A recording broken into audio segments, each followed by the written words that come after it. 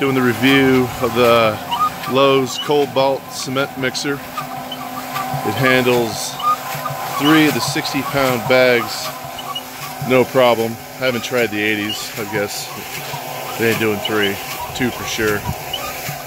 So, as far as the instructions to put this thing together, you're gonna have to take a picture of each one of the pictures in the manual because it's too flippin' small.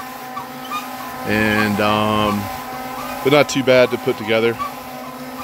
Pretty easy, really, other than the instructions suck.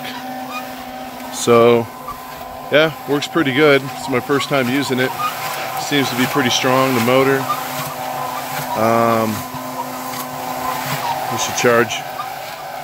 I should charge Lowe's about 150 bucks for putting it together though. But yeah, seems to be okay. Rides on those 2 wheels right there.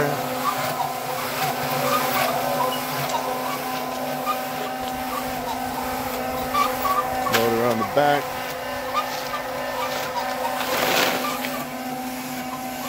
Got me a pad port already.